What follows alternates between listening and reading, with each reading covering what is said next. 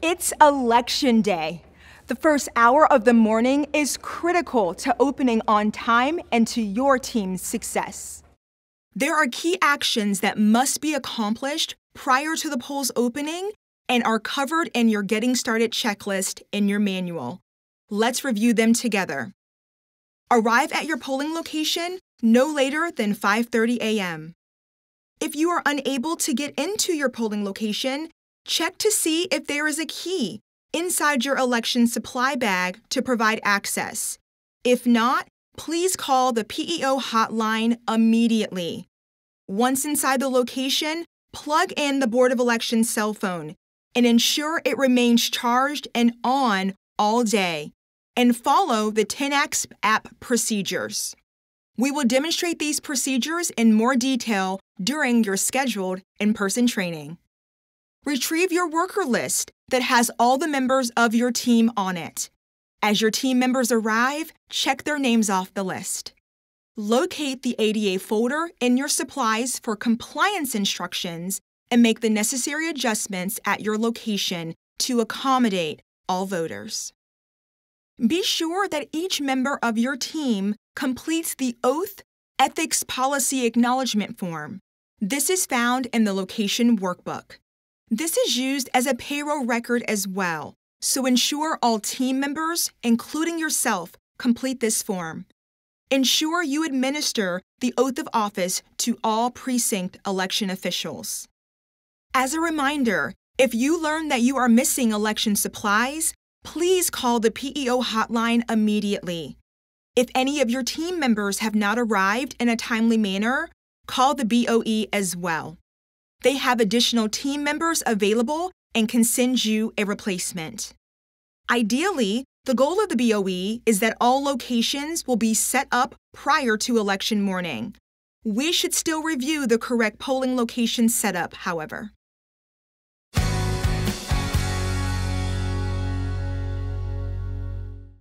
As a VLM and VLD, it is your job to oversee the setup of the voting location, including the machines, room arrangements, and placements of signs, flags, and temporary ADA equipment inside and outside.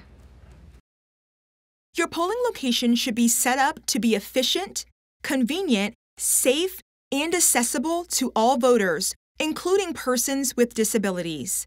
Although some polling locations offer a significant challenge, you need to ensure that the flow of traffic is logical and that all equipment can easily be assessed by election officials and voters.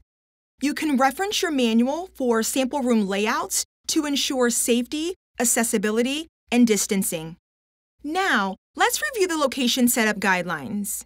You have the authority to adjust your location setup to accommodate changes needed at your facility, including adjustments made for lack of outlets, walls, bleachers, or other barriers. We want you to ensure that voters can enter and exit easily and can cast their vote privately. Just keep in mind the following. Ballot counters must be placed at the exit of your voting area. Set up the roster tables within sight of the voting area entrance. Designate an area for provisional and regular voter paper ballot processing near the roster tables. This area should include a provisional paper ballot table, a regular paper ballot table, a back table within easy access of the other two paper tables, an area for the provisional privacy booths, an area for the paper ballot privacy tables, and finally, set up the kiosk near the ballot markers. You are responsible for ensuring the placement of flags and voting and campaigning signs are posted throughout your location. Campaigning is prohibited within 100 feet of the entrance or entrances that voters must use, as well as within the entire building itself. These items are covered fully in your manual. As a reminder, be sure the location is set up for ADA compliance using the photos and diagrams in your ADA folder found in your election supplies. Ensure there is an unobstructed view for voters to sign in at the roster table. Working with the paper ballot judges, Ensure the paper tables and booths are set up for voting purposes. Lastly, ensure the machine judges have the equipment set up with safety and distancing in mind. Ballot counters must be placed at the exit of the polling location with appropriate signage from the machine cart. We have covered the majority of your responsibilities prior to the polls opening. We will now review each of the areas in the voting location so that you know how they are expected to be set up to accommodate voters and to process voters correctly and safely. Let's review the setup at the roster table.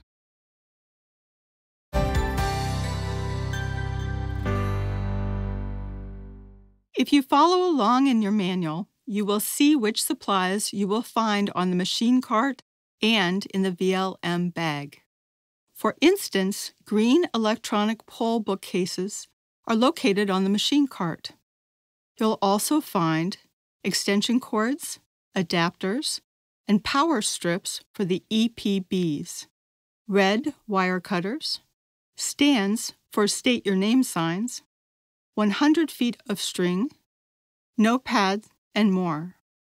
Other supplies are located in the VLM bag and at the bottom bin of the machine counter. The VLM or VLD has authority to adjust your location setup to account for your facility, outlets, walls, bleachers, etc., so that you can ensure efficient flow of voters as well as ensure voters' privacy. It is your job as a roster judge to participate in the location setup. Just keep in mind the following. You should set up roster tables within sight of the voting area entrance. Next, we'll set up the roster table where the voters check in. Place the following items on the roster table: roster workbooks, location workbook, electronic poll book and printer, state your name signs, signing and official document sheet, blank ballot cards, and temporary stylus. You'll use these during the day to assist voters.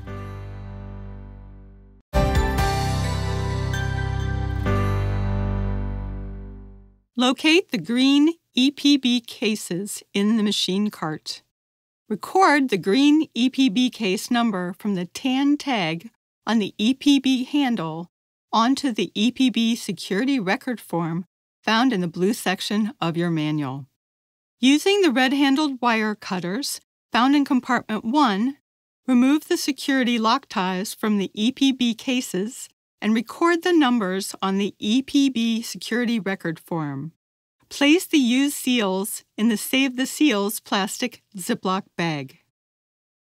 Open the green EPB case and double-check the contents against the EPB components checklist. Remove from the case only the items to be used at the roster table: printer, yellow and black EPB base, printer power supply cords, EPB stand arm, charging cord and charging adapter, and stylus. Connect the printer power cord to the printer power supply. Sometimes it helps if you place the printer back in the case face down to get a better angle and access to the back of the printer where the plug goes. The power cord connector has a round cylindrical end. This is the end that connects to the back of the printer. Plug the power cord connector into the back of the printer. If the plug doesn't connect easily, rotate cord until pins line up correctly. And finally, place the green EPB case in a secure location. Turn printer on using on-off switch on side 2. If you don't see a green power light on the front panel, check the power cord connections and make sure the outlet has power. Retrieve the electronic poll books from the voting location manager and place them on a flat surface, face down. Work with the VLM to ensure each EPB is paired with the correct printer by matching the colored dots on each. Partially open the stand arm in order to access the green tabs. Pinch screen tabs in and insert stand arm head into the circular opening on the back of the silver electronic poll pad. Rotate arm into position until you hear a click. The home button will be at the left side facing you when correctly positioned. Hold the stand arm while inserting it into the base. Do not push down on the electronic poll book. The screen may fall off and incur damage. Insert the lightning end of the EPB charging cord into the home button side of the EPB. Insert the USB end of the EPB charging cord into the white wall adapter and plug into the wall outlet or provided power strip. Power on the electronic poll book by pressing the button at the lower right edge. Your electronic poll book may go into sleep mode. That means that the screen may go dark. If that happens, press the circular home button and slide to unlock. When the home screen comes up, please check the following items for accuracy. Election name and date, top left-hand corner of the screen on the gray navigation bar. Polling location, lid number, directly under the election name and date. Check-in count at 0, center of the gray bar under precinct records. Battery life is close to full, top right-hand corner of the screen.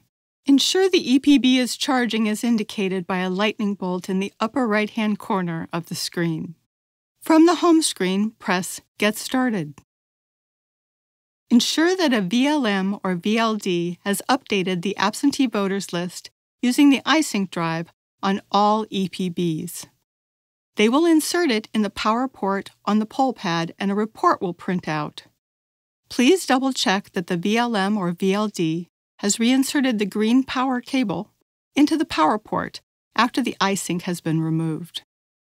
Ensure the voting location manager or voting location deputy and a member of a different political party log into the EPBs as outlined in the VLM section of the manual. Copies of both login codes can be found in the green EPB cases.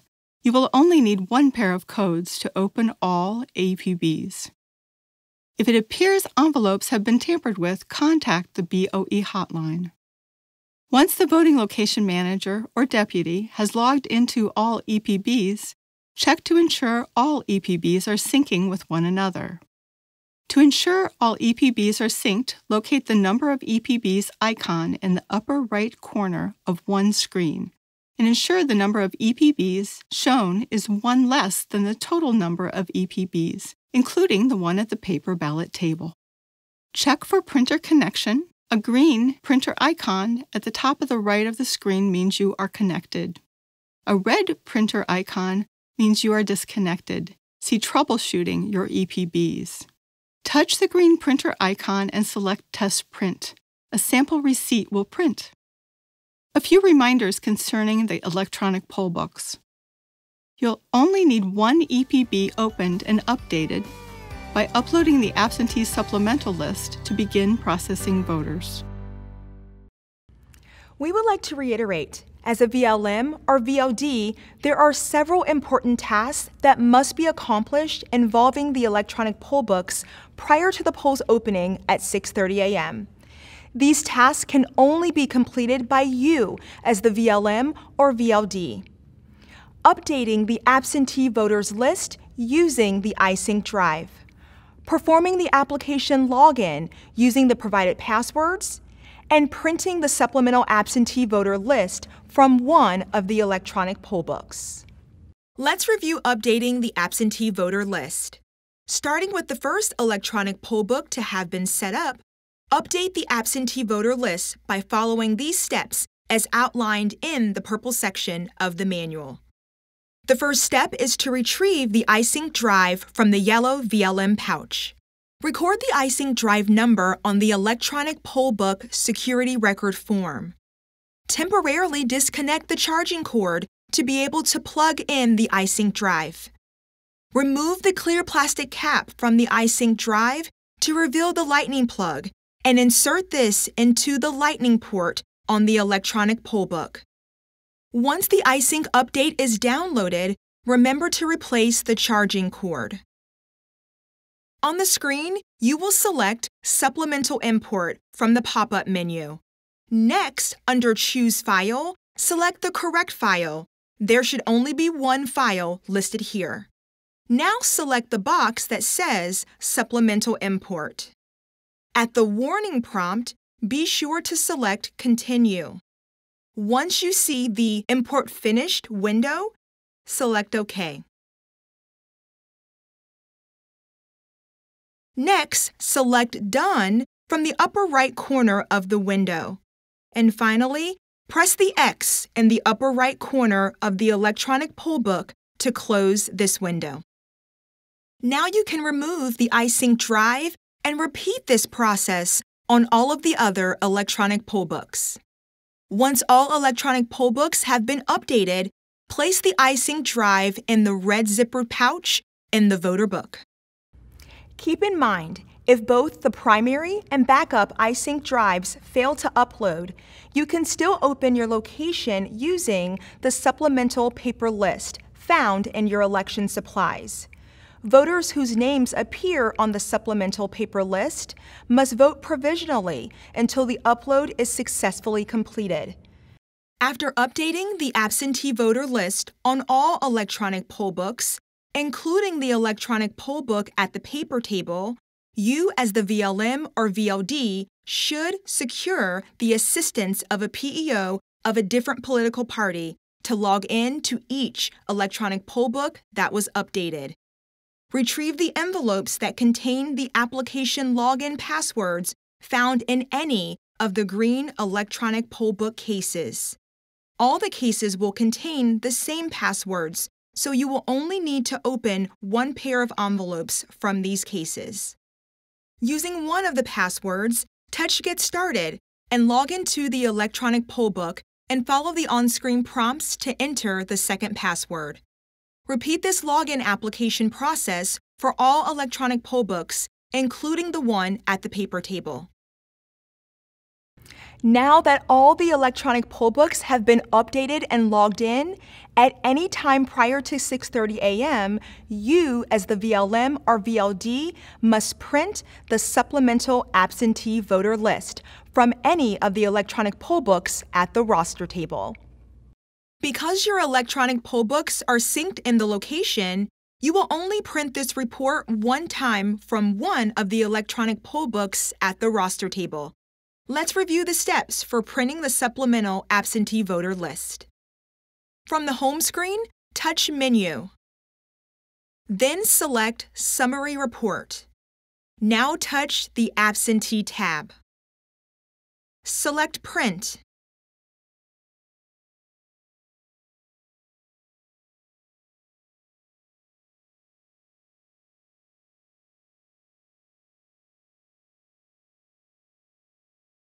Once the printing is complete, select OK from the Finish Printing window. Now touch the Check-ins tab. Select Print.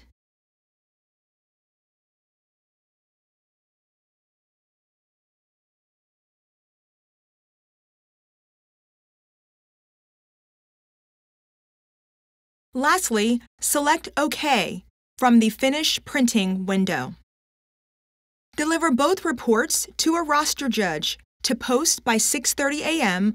along with the pink Register of Voters list. All three of these items must remain posted in the location all day. As an important reminder, you only need one electronic poll book to be opened and updated to open on time to begin processing voters. This is helpful to keep top of mind, especially if your iSync drive update is still completing on the other electronic poll books. Be sure to finish uploading the supplemental absentee list using the iSync drive and completing the application login to all of your electronic poll books, ensuring they all are available for processing voters throughout the day. Additionally, the checklist for these processes can be found in the purple section of your manual. If you are a VLM, once the polls are open, you have oversight at the roster table throughout the day to help assist your roster judges in processing voters correctly. However, Keep in mind that you have management responsibilities for assisting your entire team and any voters in the entire polling location. Now let's review the setup at the paper table.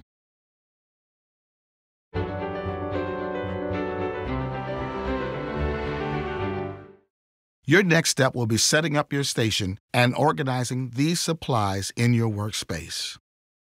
Your manual shows samples of how your voting location and your PBJ station might be set up.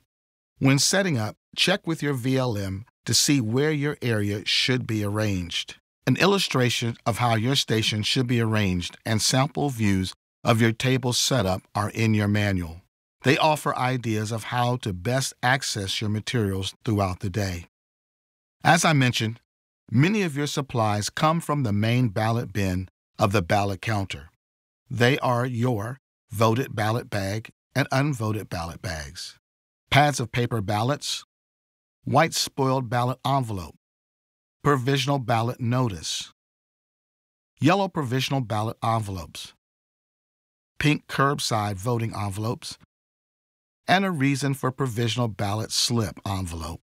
You also have a paper ballot judge workbook. Inside the workbook, you'll find the ballot station security seal form, ballot reconciliation sheet, and the ballot issued log form. You'll use all these materials throughout the day. When working with the voted and unvoted bags, you will need to get a ballot bag security seal from the seals pouch in the VOTR book or voter book, which is in the Compartment 2 on the machine cart. If you don't see it, check with your VLM. We start with the voted bag. It's very important that we record and keep track of the seals we use on the voted ballot bag. Take a look at the sample of the ballot station security seal form. It shows you where to record this seal number. A sample is located in your manual.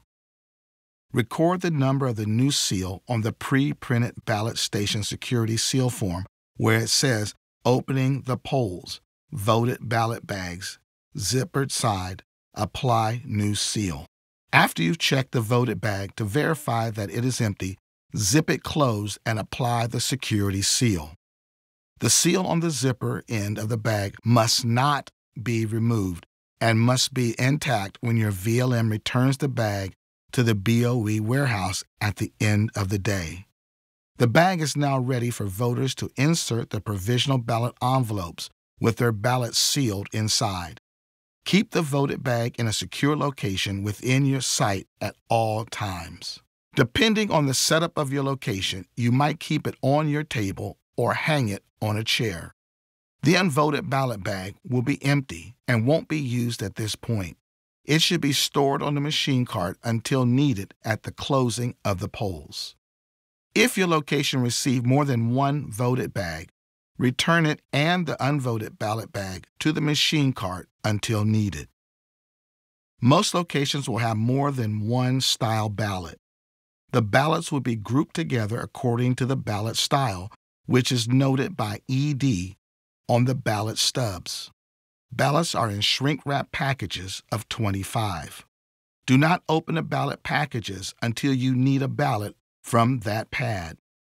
Part of your record keeping is to verify that you have received the correct number of ballots and the correct ballot styles for your location. This information is listed on the pre-printed ballot reconciliation sheet in your blue PBJ workbook with your ballots.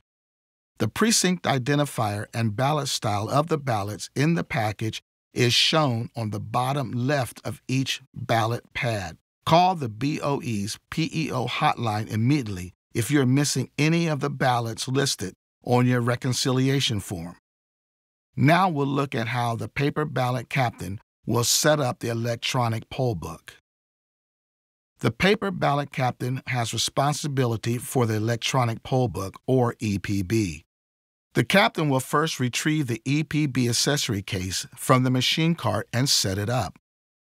Using the red-handled wire cutters found in compartment 1 on top of the machine cart, remove the security lock tie from the EPB case. Open the green EPB accessory case and double-check the contents against the EPB component checklist inside the case.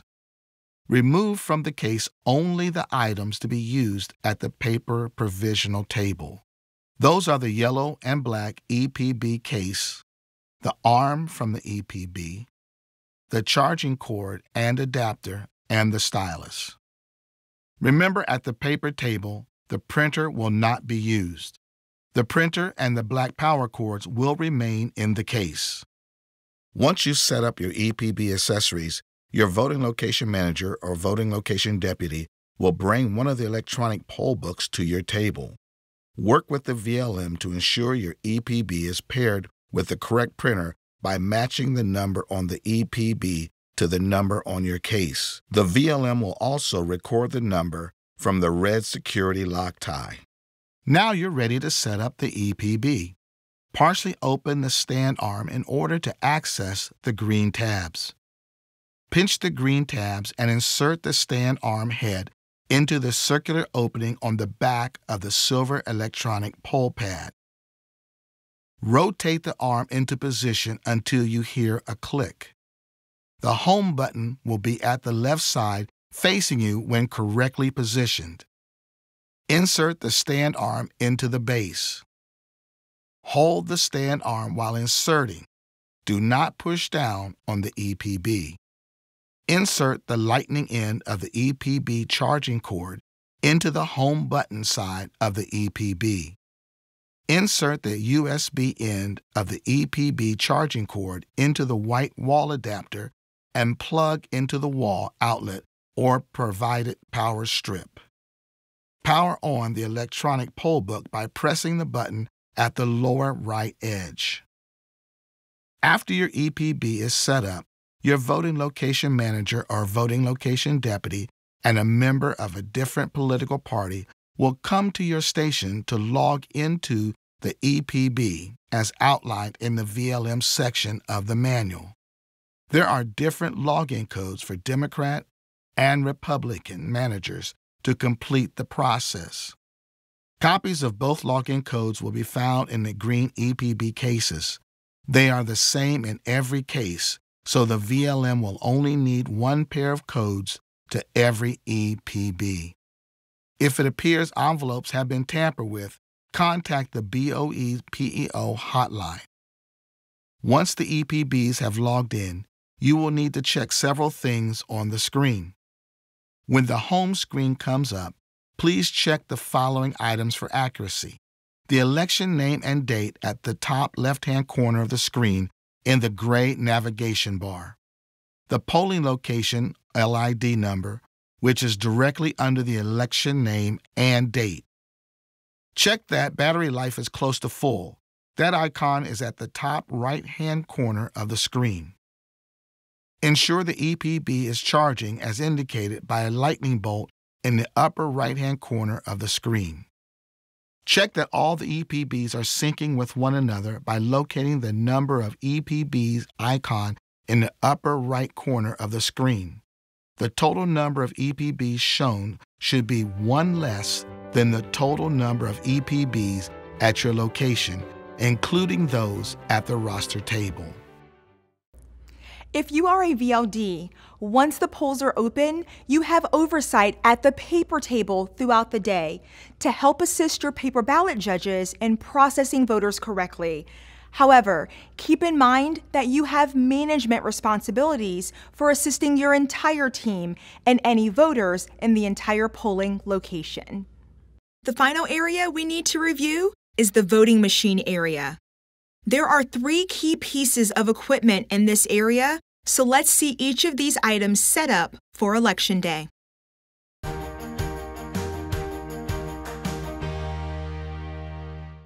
The ballot counter is used to scan and tabulate all inserted regular ballots.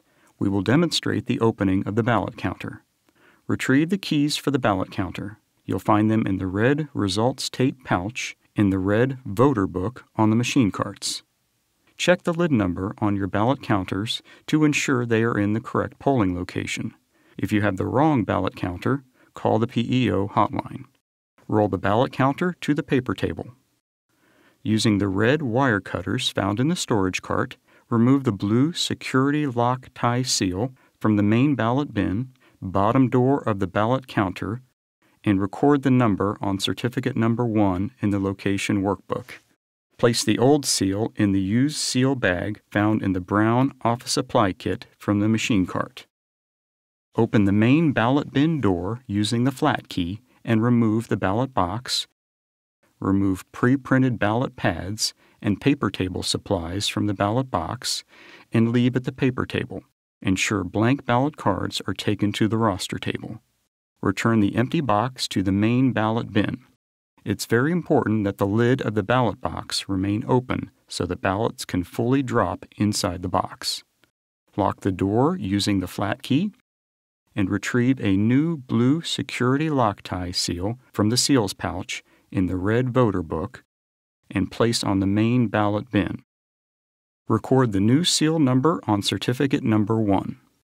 Record the number of the blue security lock tie seal on the auxiliary bin, which is the top door of the ballot counter, on certificate number 1, and do not remove this seal. Move the ballot counter, positioning it at the exit door of the location as illustrated on the location setup page example. You will find the location setup page in the ADA folder inside the VLM bag. Unlock the back compartment of the ballot counter using the flat key. Remove the power cord and plug into a wall outlet. Be sure to check for a green Power On light in the upper right corner of the cord block. If no green light or power, check the cord connection to the power cord block. Look through the left side plexi window below the power cord block. An amber light ensures the battery pack is charging. A solid green light shows the battery pack is fully charged. If no light or power, run an extension cord to the ballot counter from another outlet. Remember, the unit must remain at the exit door. Keep the back compartment door open while the equipment is connected to power. Lock the front wheels on the front of the ballot counter. Remove the blue security lock tie seal from the lid of the ballot counter and record the number on certificate number 1.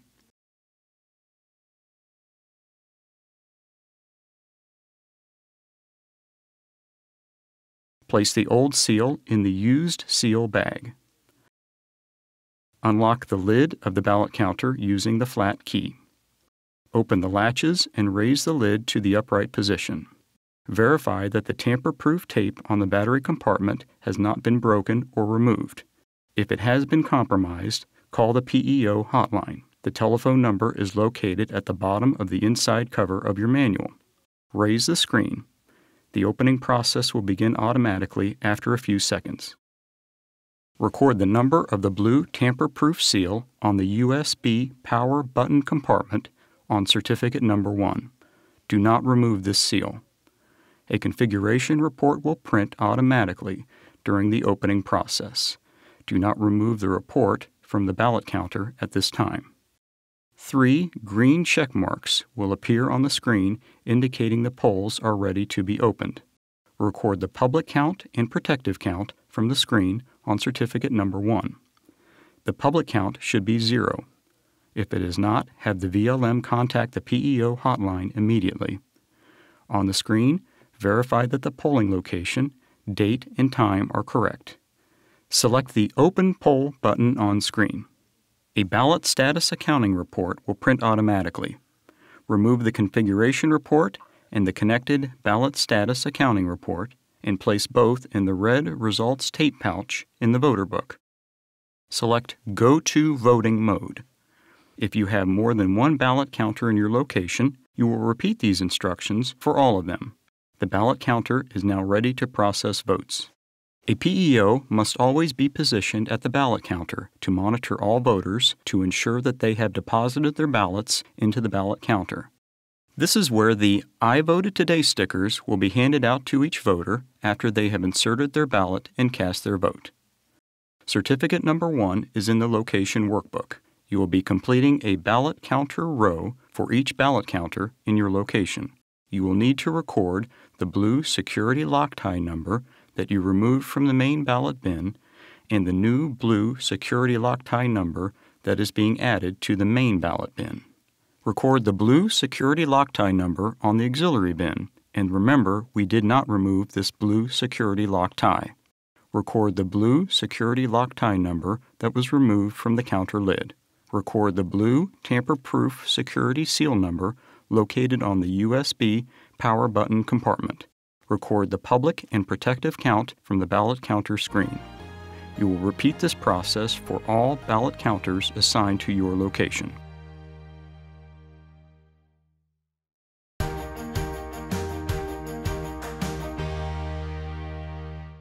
We are going to demonstrate setting up the ballot marker tables. Refer to the Location Setup page in the red ADA folder for proper table setup to best ensure voter privacy. Lay the tables flat on the floor, face down, and unfold. It's suggested that 2 PEOs work together to open tables. Press the gray tab at the center of the table's underside to prevent the table from collapsing. Open both legs out and ensure they lock or click into place. Press in the silver pegs and extend the legs. Legs are fully extended when silver pegs are locked into the uppermost holes. Stand the tables upright. The ballot marker is a touchscreen device that is used to mark ballot cards, which are then printed with the selections of the voter. Using the red wire cutters, remove the blue security lock ties from the ballot marker bags. Record on certificate number 1. Put used lock ties in the used seal bag in the office supplies kit. Remove the power cord from the ballot marker bag. Remove ballot marker from the main compartment of the bag. It is suggested that 2 PEOs work as a team to complete this step. Lay the ballot marker flat on the table, screen side down. Pull the silver stand up until it stops, then squeeze sides inward and continue to slide stand until it locks into a 90-degree position. Connect the power cord to the power cord block and plug into a power outlet. You may need an extension cord. Retrieve all ATV scanners from the cake box. Remember, the cake box is located on the machine cart. Match the number and colored dot on each ATV scanner with the number, upper left side, and colored dot on its corresponding ballot marker. Connect the gray cable of the ATV scanner to the USB port just above the power block cable. There is no power button on the ATV scanner. It will power on when the ballot marker unit is powered on. Stand ballot marker up on table. Verify that the green power light plug icon in the lower left corner is glowing on ADA pad side. All ballot markers and kiosks have an ADA pad attached. Remove the tamper-proof seal from the left side access door and record the number on certificate number 1. Use the barrel key to open the left side access door, ADA pad side. To ensure you don't stretch the cord, open the door slightly, lift the cord out of the notch, then fully open the door.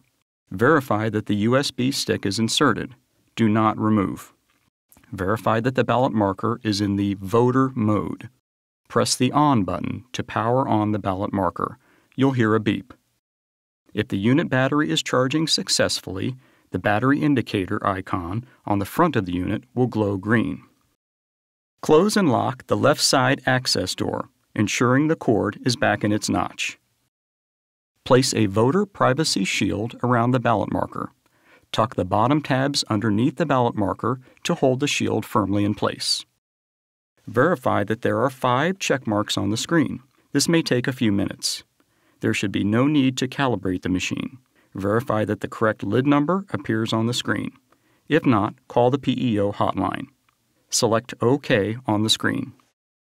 Attach at least one authority to vote envelope to the exterior of a privacy shield on each ballot marker table. You will not have an envelope for every ballot marker. You are now ready to process voters. Remember, 2 ballot markers can be placed on each ballot marker table. Repeat this process for all ballot markers that are in your location. We are continuing with the completion of certificate number 1, which is in the location workbook. Go to the tabletop ballot markers section located at the bottom portion of certificate number 1. Record the blue security lock tie number that you removed from the ballot marker bag in the first column. Record the blue tamper-proof security seal number in the next column that was removed from the left side access door of the ballot marker. You will repeat this process for all ballot markers assigned to your location.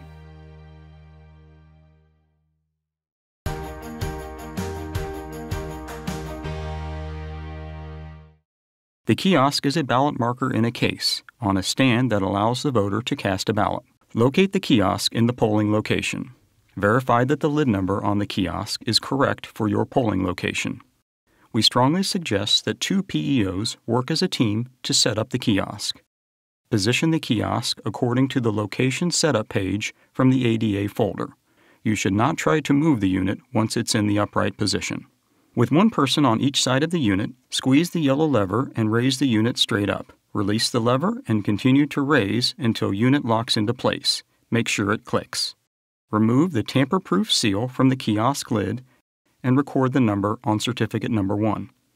Push the green tabs inward to release and tilt the front of the kiosk into the standing position notch. Connect the kiosk power cord to the back and connect the cable to a power outlet. Units can be daisy-chained together using the outlet located on the side of the unit. Locate the kiosk chute and record the blue security lock tie on certificate number 1. Do not remove lock tie. With the handle facing backwards, connect the kiosk chute to the back side of the machine and push in until it clicks. Using the barrel key, open the front access door and raise the lid of the kiosk. Open the privacy panels from the lid and secure in the slots on the front of the kiosk. Open the scanner door to the right of the front access door to provide access to the ATV scanner. Lock the front access door. Verify there is a green power light, an outlet icon signifying there's power, on the lower left corner of the ballot marker. Remove the tamper-proof seal from the left side access door and record the number on certificate number 1.